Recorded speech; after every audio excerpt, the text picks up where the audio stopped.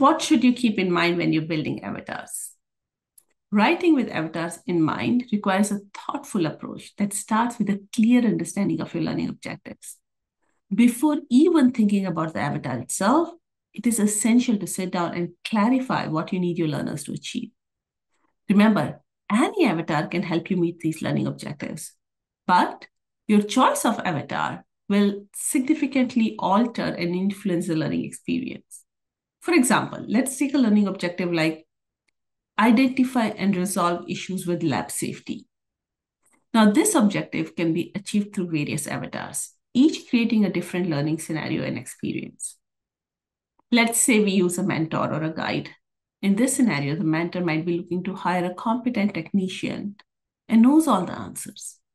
This interaction would be structured around the mentor guiding the learner through lab safety protocols, providing feedback, ensuring they understand the critical points. Right? So this is an approach which could be comforting, supporting, especially for new learners who need clear guidance. Now, instead of this, if I use a companion avatar, now in this case, the interaction could be something like the companion needs your help to solve lab safety issues because both of your jobs are at stake.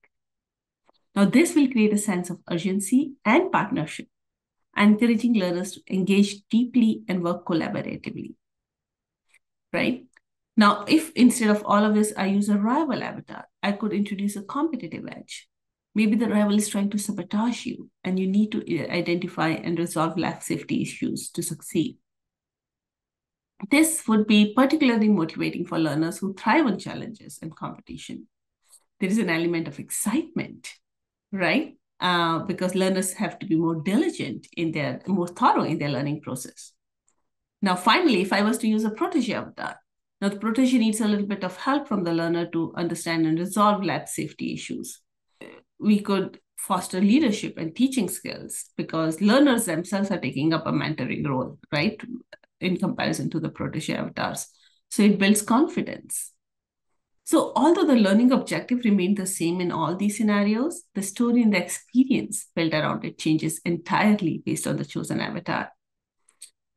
So it might be helpful to create a table outlining different avatars, potential stories they can bring to the life, and then see which one you want to use. And you can then visualize, right, what each avatar can uniquely contribute to, and then choose one.